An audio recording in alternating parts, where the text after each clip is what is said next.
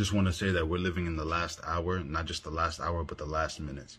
Get close to Jesus. Make him your everything. Become completely devoted to him. Get close to him. Just make your whole goal in life and your whole everything in life, your whole ambition and goal in life is just to know him and get close to him. Get close to him. Seek his face.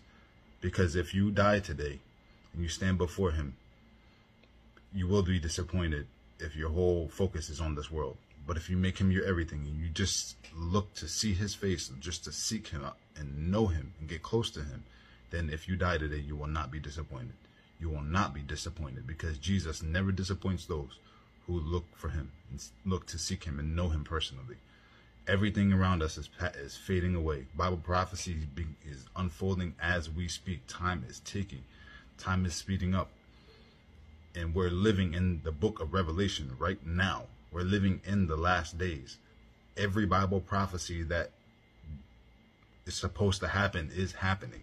So there's nothing left. This world it's almost over.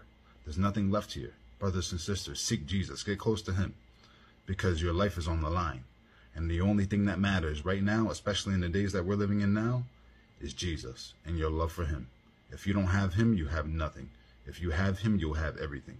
That's the only thing that's going to last, because everything else around us is being destroyed, is going to be finally destroyed when Jesus comes back. It's perishing right now as we speak. Wildfires, tornadoes, floods, everything. The world is being destroyed. Everything is going away. But the only thing, everything is being devastated. Everything is being burnt up. The only thing that's going to last is your love for Jesus Christ. Get close to him. Get to know him. Your life is on the line.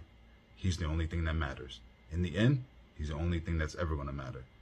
Know Jesus. Seek Jesus with your whole heart, because life with him is so much better. If you die without Jesus, you will miss out on everything. Don't waste any more time. There's no more time to waste. Time is ticking.